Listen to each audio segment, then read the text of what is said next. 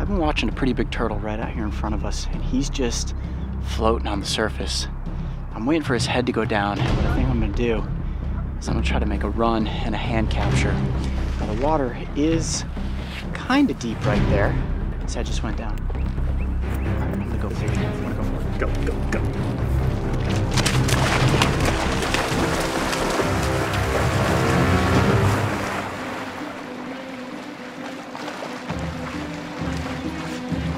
Oh, I got him! Woo! Definitely got him. I had to swim to get him.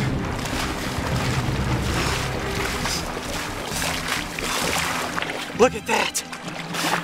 He isn't enormous, but he's a pretty good sized turtle. And that's just gonna have to be a roll shot because... And that's the turtle we caught earlier. That's the turtle we caught earlier. Nice grab, Coyote.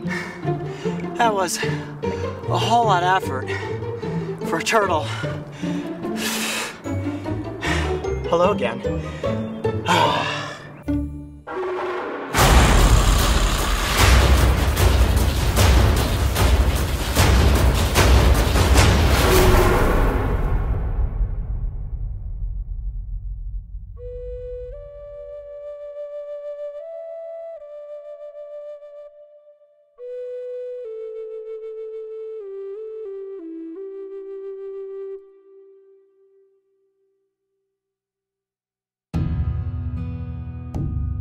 Since the dawn of mankind, legends have always captivated us. Yarns passed down from generation to generation, stories that widen our eyes, bringing wonder to the imagination that maybe, just maybe, the tales that keep us awake at night are true. Blacklick Woods, located in central Ohio, is home to the oldest body of water in the Metro Park District, Ashton Pond, a deep forest sanctuary of dark water, thick plant life, and rumors of dragons. My captures of Cornelius have always been epic, bringing the attention of media, onlookers, and those who say that they have seen a bigger turtle. Karl Hassel is one of those people, a soft-spoken man who would define himself as an amateur photographer. However, the images he has captured of wildlife are nothing short of professional. I met Karl in 2010. At the time, he was a stranger, a man with a camera, and a man with a story. He told me the tale of a giant turtle, a beast so massive it dwarfed the other turtles nearby, and while I listened, I was doubtful that a giant could live in such a small body of water. He could sense my doubt, and that's when he said that he had the photographs to prove it. He was probably this big. His head came up out of the water, and I swear that head was probably this big. It was bigger than the turtles that were on the log. Well, he actually came up out of the water and literally climbed up on top of the one that I was photographing sunning himself. He was huge. He was the biggest turtle I've ever seen. And I've been photographing in here for quite a few years, and I've never seen one that size. Karl's tale was not completely far-fetched. This was a man who has spent the better part of the past decade photographing wildlife. You would think he knows a big turtle when he sees one, and I hoped that he was right. The stage was set, and the only thing to do now was capture the dragon. Stump Beak, this is one of the most difficult turtles to catch, period, in the United States. I've caught him one other time.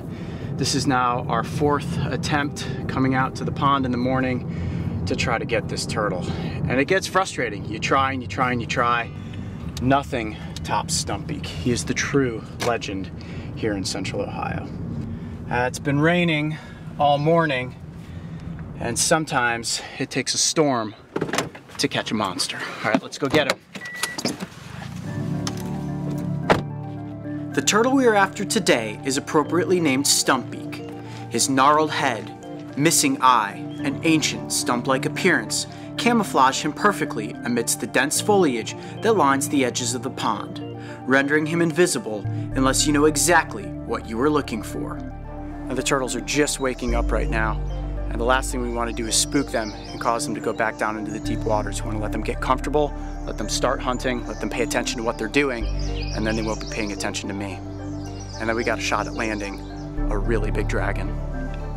You can spend days walking back and forth across the dock of Ashton Pond, hoping for a dragon sighting, only to ever catch your own reflection in the water below.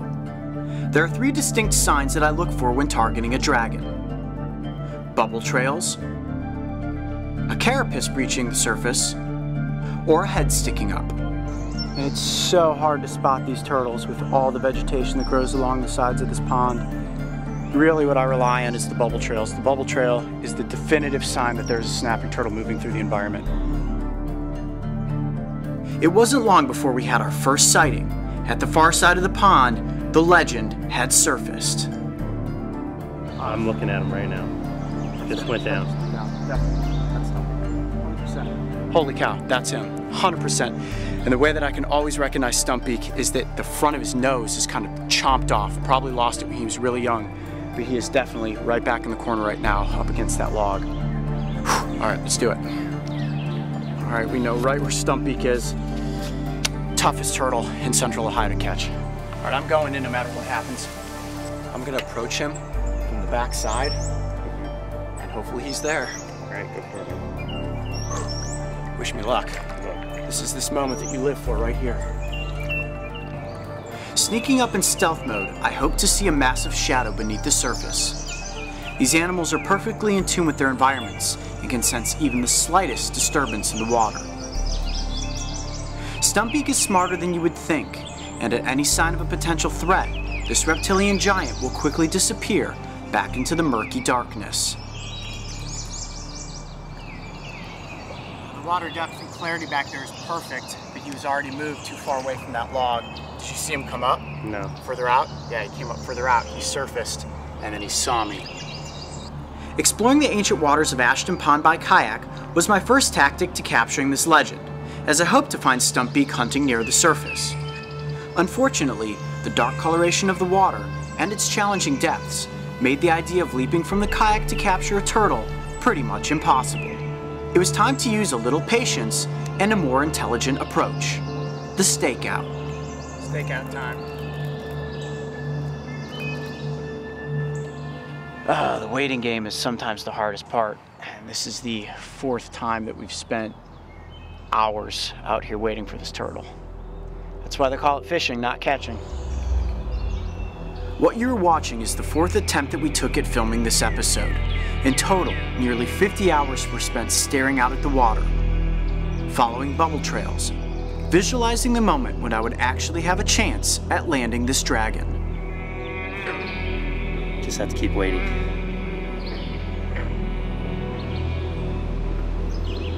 Everything about the environment right now says this is the day to land Stump Beak. Perfect temperature, air is still, overcast skies. I think we're gonna get him today. On this particular day, we stayed on the dock for 6 hours, watching and waiting.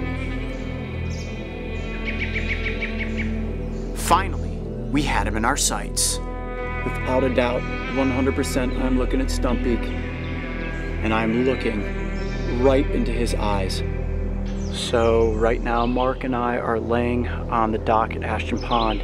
We have eyes on Stump Beak. See, Mark is laying down, watching the bubble trail. He's just staring at us, laughing, saying, "Come on, Coyote, come out here. Try to catch me off your kayak. It's not gonna happen." Oh, this turtle is so hard to catch. Before we knew it, the dragon was moving straight toward the dock. See what I'm looking at right here? Yep. I think he's trying to hunt around there or something. He's kicking up a lot of debris. And he stopped. We see his bubble trail. He keeps coming up. I think we actually stand a chance at catching this turtle today. This will be the biggest dragon you have seen yet on Dragon Tales if we can land this monster. We stayed low and out of sight. Boom, bubbles. The bubble trail inching ever closer, a giant beneath the surface. This was the moment we had been waiting for. Oh, dude, is there a head up right there? Straight out in front of us?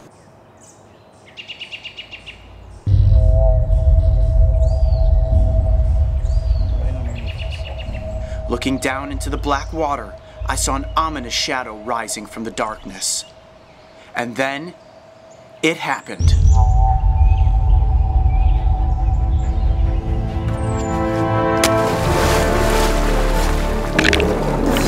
Yeah!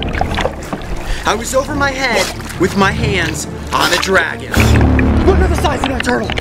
Oh my gosh, this is him! This is Stump Beak! And that is how you leap from a dock to catch a dragon. Look at the size of his tail. Look at how big this turtle is. Oh my gosh, did you get that shot of camera? Yeah. Look at that face. Oh my gosh. This is the turtle that we have been staking out for hours now. Look at the size of this turtle. Look at that dragon. My goodness. Almost took off my nose. Wow, okay. This is the largest snapping turtle that lives in this body of water. And he is an absolute dragon. One of the most prehistoric creatures you are gonna find in our metro parks. Look at the size of this turtle. That is a serious mud dragon right there. Without question, the largest common snapping turtle we have caught so far this season on Dragon Tales. Hey buddy, good to see you again. Now the reason that we call this turtle Stump Beak is look at how the front of his face, oh jeez, sorry, get your camera a little splasher. He almost got my hand.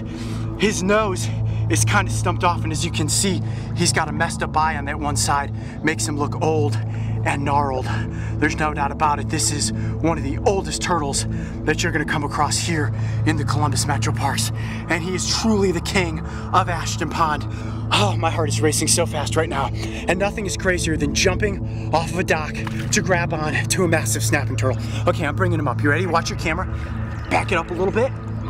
Yeah, follow him up. I'm gonna go real slow so I do not take claws in the face. Here we go. Be real gentle with him. Slowly let him walk down. Oh, there you go, buddy. Walk on down. Walk on down. Is he coming towards you? Yeah. Okay. Here we go. All right. Is he up? Yeah. Is he safe? Okay. Yeah. Go watch my fingers here. I'm coming up. Watch the camera. All right. I'm coming up. Ready? Yep. Oh, great. He's coming right for me. There he is. Look at the size of that turtle. My goodness.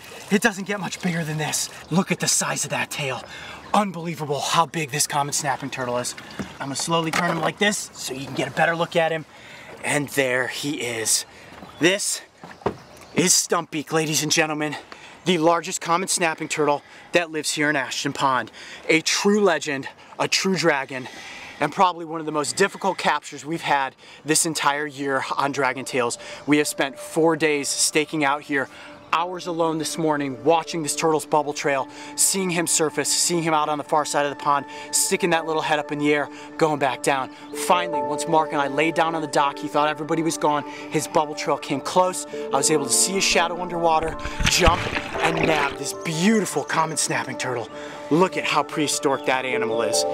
This turtle's, I'm guessing, just beyond 50 pounds, which will give him title of largest common snapping turtle caught so far this season on Dragon Tales.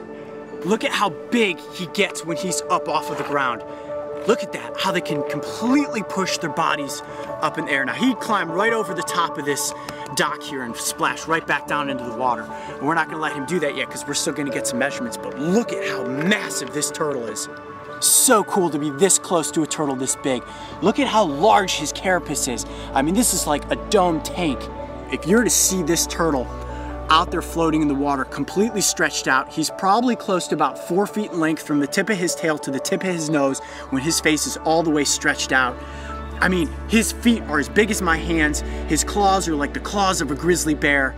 He's massive. In the photographs that Karl provided us, you could see that the back of the turtle's carapace had these real distinct ridges right here, almost made it look like an alligator snapping turtle. And then this very distinct square pattern in the middle, like most snapping turtles have on their carapaces. There's no doubt in my mind, this is the turtle that Karl and the other photographers have been seeing here. He's easily that big.